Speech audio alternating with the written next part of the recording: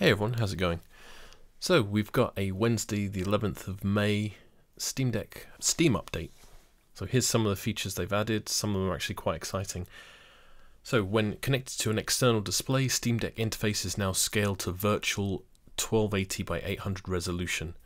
Now that one's actually quite cool because I found that it kind of defaults to 1280 by 768, which is 16 by 9 to 16 by 10, so making an actual capture is a bit fiddly. What I'm hoping is they might add screen mirroring off the back of this, because that would actually make capturing while playing really easy. Fixed on-screen keyboard and magnifier interstitial not taking input on first launch of some games. Now this one's actually pretty interesting because I found that while playing, sometimes the Steam controller doesn't actually kick in. So you might have to launch a game 2 or 3 times to actually get access to the Steam controller to actually play the thing. Unfortunately, as I'll show later, that issue hasn't actually been fixed yet. Players can now set game-specific performance settings. Now this is kind of huge. Previously, when testing different games, I'd have to turn on and off the 30 frames per second lock, or change the power requirements, and it would be global. But now, well, as it says, it's per game. So if there's a game that doesn't have an FPS cap, I can just set it for that game and we're good. If there's a game that uses a ton of power because it's just always trying to do its best, I can limit the power usage and it'll just work itself out in the wash.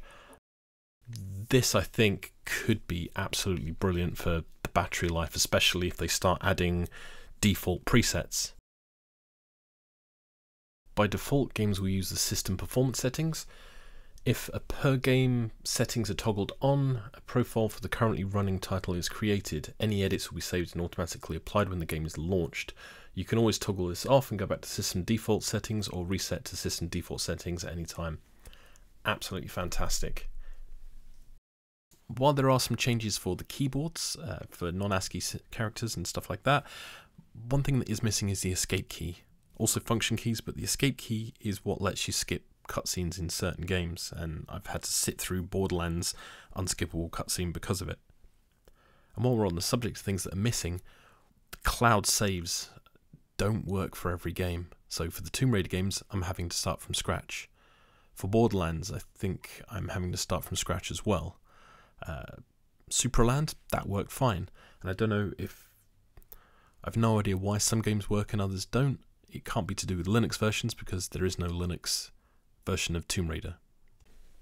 So the two takeaways for me from here are the possibility of having a screen mirror option because the resolutions and speed will match, and the option of changing power and frame rate options per game. Let's test that out now actually. So one quick install of an update.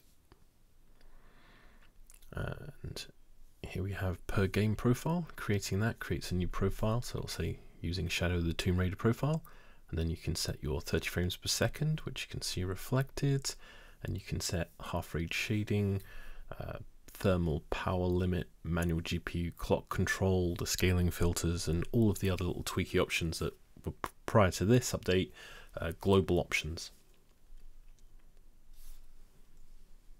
I should probably apologise for the lack of sound from the Steam Deck for that first section. For some reason, the capture input just doesn't seem to send sound. I'm docking it, but I'm getting nothing out of it, so I need to check my cables and see what's going on.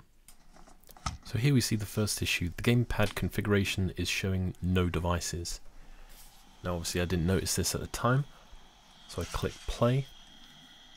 And then when I go to play the game or navigate the menu, none of the buttons work. So then I have to tap the screen to kind of quit out and relaunch it again. As you can see from the second attempt, the Steam controller was actually a recognised input and everything works smoothly. Not enough to last the night. Need to gather more.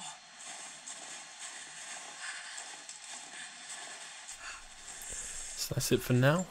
Pretty good update. I'm going to go through and play a bunch of games at some point and make a video where I change the power allocation and the frame rate to see if I can get a nice balance of battery life to performance.